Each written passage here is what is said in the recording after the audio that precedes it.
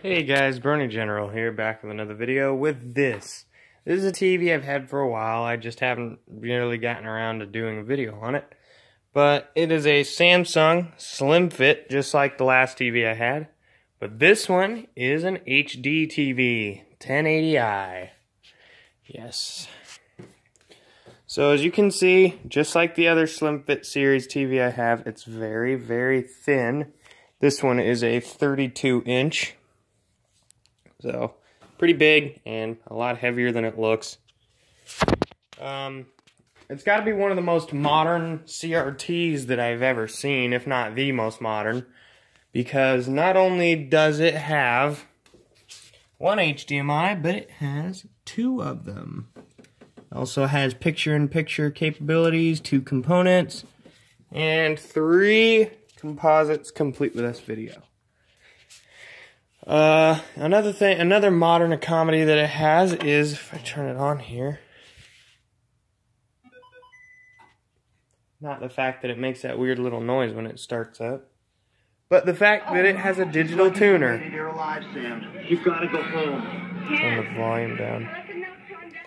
Now this one doesn't look nearly, not even close to being as good as my Panasonic bedroom TV. This one seems to be, I wouldn't say dimmer. It's probably about the same brightness level, but the convergence is off on the sides. And it's got purity issues here and here.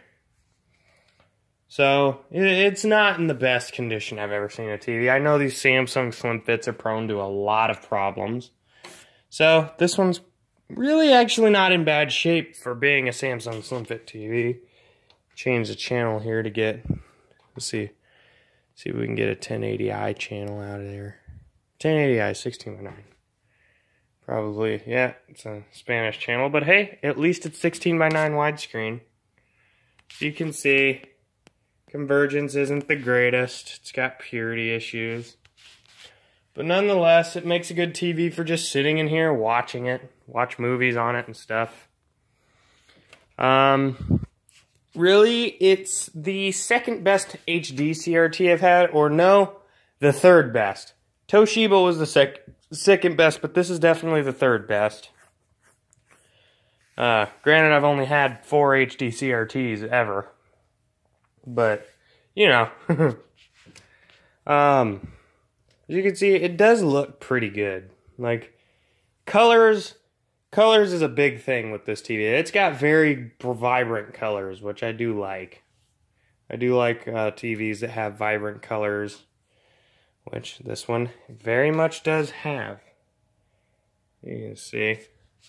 But with that being said, I'll see you guys in the next video, and I hope you enjoyed this tube.